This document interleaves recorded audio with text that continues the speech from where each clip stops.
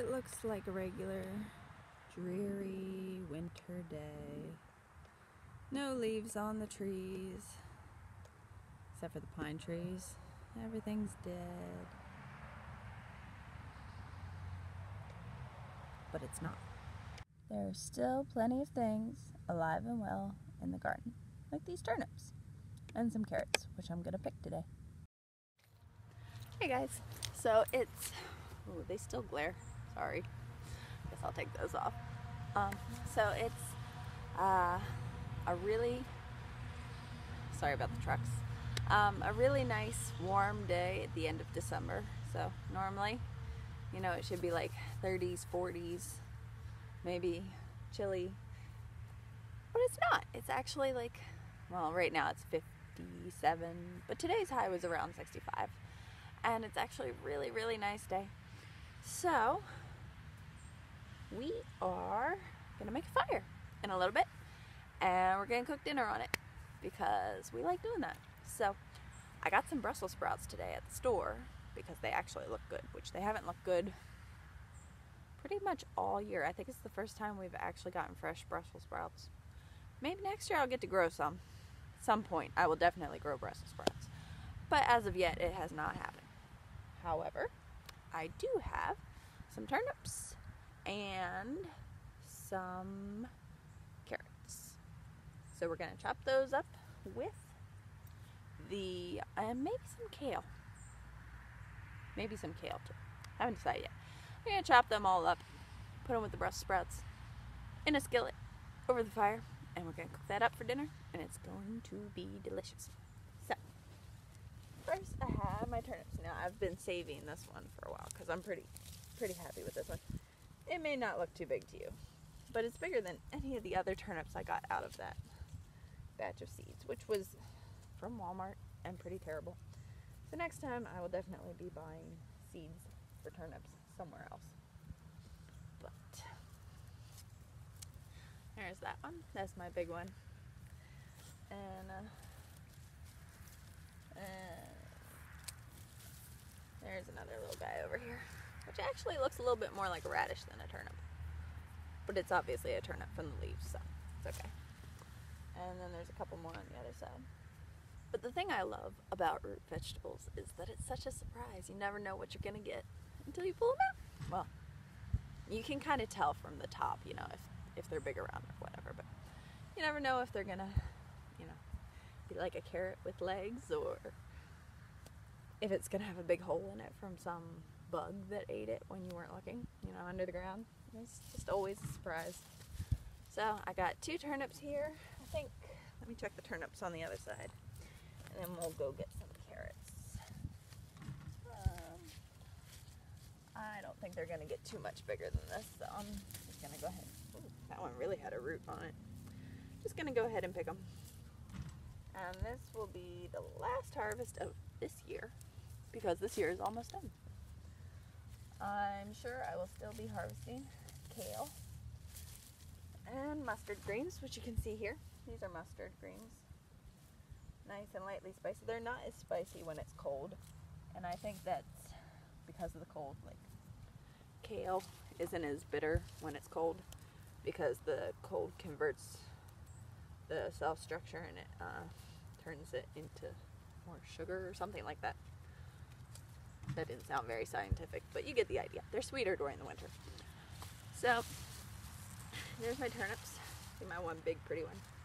That's almost grocery store size. So I'm pretty happy with that one. And then the other ones are, you know, edible size. So got some little tiny beets here, but they're not even remotely worth pulling. Got a couple radishes, which are also pretty tiny, but I don't think they'll get any bigger this year. But I'll leave them in there anyway. Maybe get some seed off of them. So yeah, let's go see what kind of carrots I've got. So, ooh, you can't even see my face.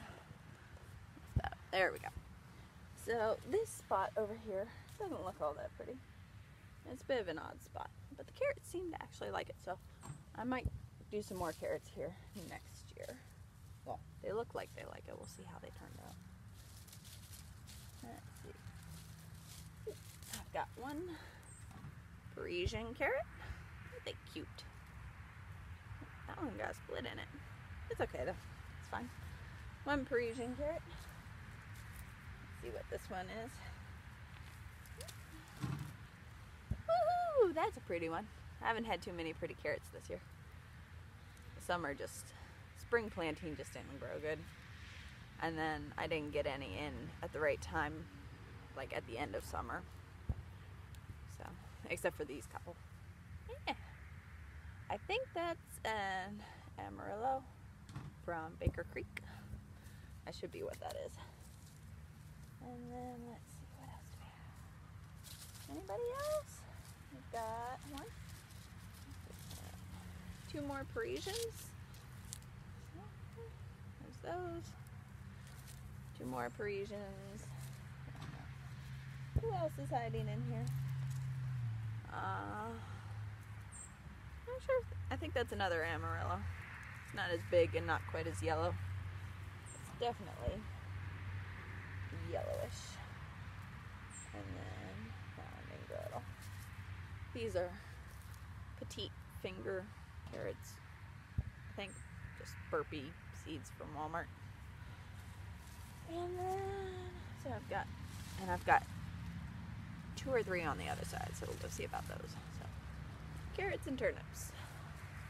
Delicious. Let's go over here and see what we got on this side. Woohoo! So this is a cabbage, which was growing perfectly fine, but then got completely overrun with, what was it? Harlequin beetles. And so it survived, but it was never good for eating. So I'm saving it, and I figure it might go to seed next year. So there's another Parisian. Little split at the bottom, but still very edible. What's this one over here? There's another very, a very hairy Parisian. And one giant black nebula, which is very, I don't even know if that's worth eating. I'll cut it up and see. They've been out here in plenty of frosts, so it ought to be sweet enough. I thought I had a Cuttigen carrot in here somewhere, but I guess I didn't. See that carrot? That would definitely make the ugly produce box. No, I don't even think that would make the ugly produce box. Just gonna pop all these little tails off. Goodness. That is ridiculous.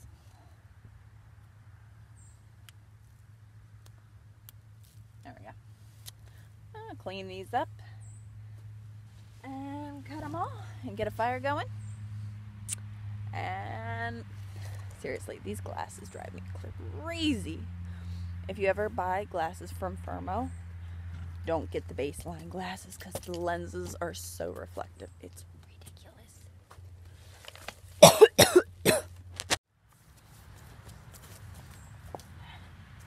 Alright, so I haven't used this too much recently because it was really cold at the beginning of the month. So I've got to clean it all out.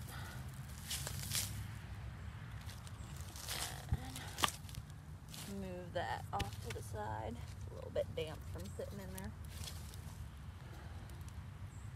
So I might take that one out. And that one's definitely very wet. So it's that one. And the kids threw these in there, which is not the best idea.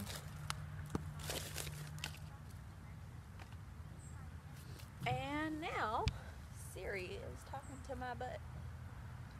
Hush, Siri. Alright, so I have got, sorry you can't really see my head, but I have got a whole bucket of random kindling stuff. Dryer lint, paper tubes, things like that, that I like to just kind of throw stuff in there randomly. So I've got some ends of paper, and I just make good fire starters. I just kind of stuff it in there. Stuff some paper in there, dry paper, some dryer lint, and the ends. And put that in there.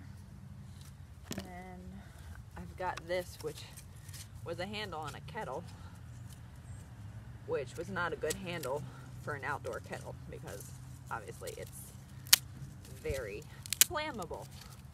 So I took that off and I put a metal handle on it instead. Let's see. So,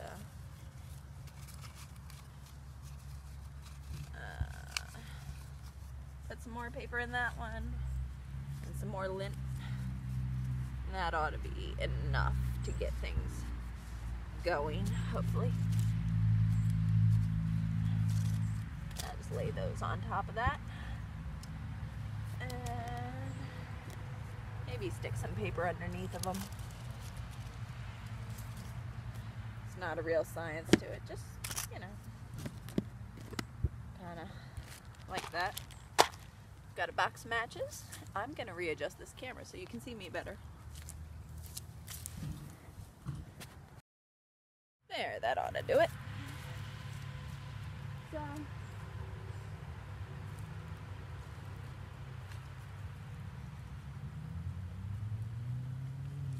we've got lots of twigs and branches and things. And put some over there. Get myself a match. I'm thinking about getting myself a fire starter kind of. Whoops! That match broke in half. That wasn't good. So.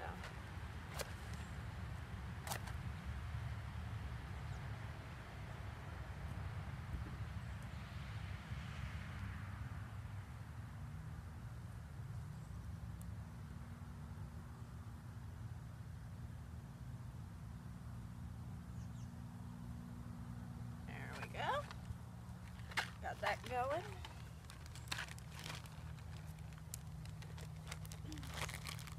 Get the matches up out of the way. And, you know, just kind of have some sticks around it.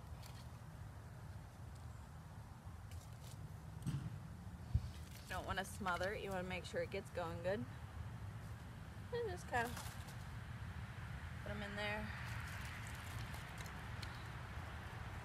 Make sure you have them as dry as possible, obviously. You don't want to put wet wood in because it won't burn good. Just smoke a lot.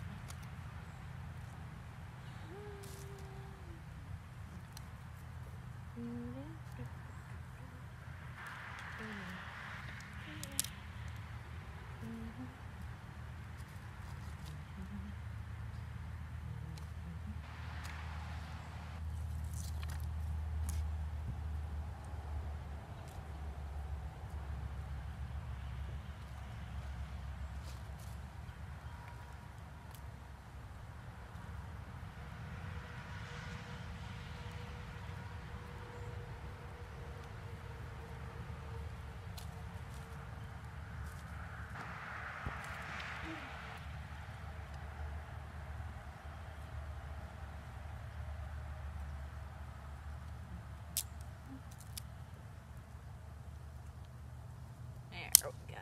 It's going now. And after I get this going good, I'm going to clean the carrots.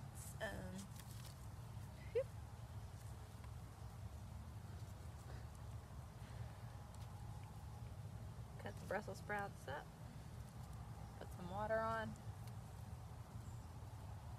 Check the kids. They all decided to take a nap on the way home.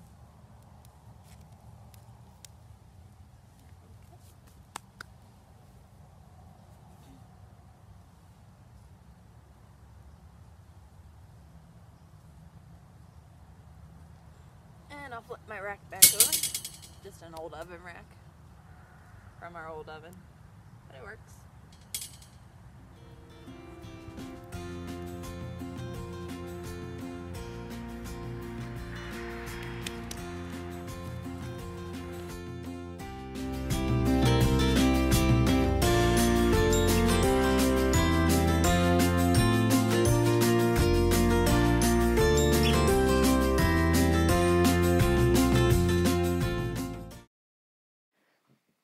So as you can see, we are roasting some Brussels sprouts with the turnips and carrots that I pulled up this afternoon. There's also some garlic that I harvested earlier and chili pepper, and it was delicious. Unfortunately, we didn't get to do too much more recording later because all the kids woke up and they were still a bit on the groggy and grumpy side. But it was a great evening, and we all enjoyed ourselves a lot and just had a great time around the fire. Kids didn't really enjoy the vegetables, but they like their hot dogs and marshmallows, so it all works out. And hopefully we'll be able to do it again sometime soon. Someday I'd like to have a complete outdoor kitchen, but that's a ways down the road. So for now, we'll just be enjoying this fire pit. Hopefully more and more. So I hope you guys try this. Well, not this exactly, but you know, get outside, make a fire, cook your food on the fire, even if it's just hot dogs. It's a great way to enjoy the outdoors, get some fresh air, and just kind of relax, you know.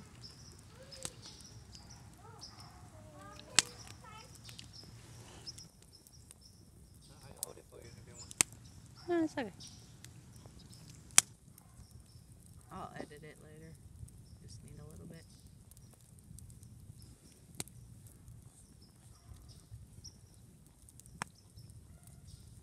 I don't want the hot dogs to get too burnt because they're for Warren. Maybe Finn. We'll see. Don't eat all of it.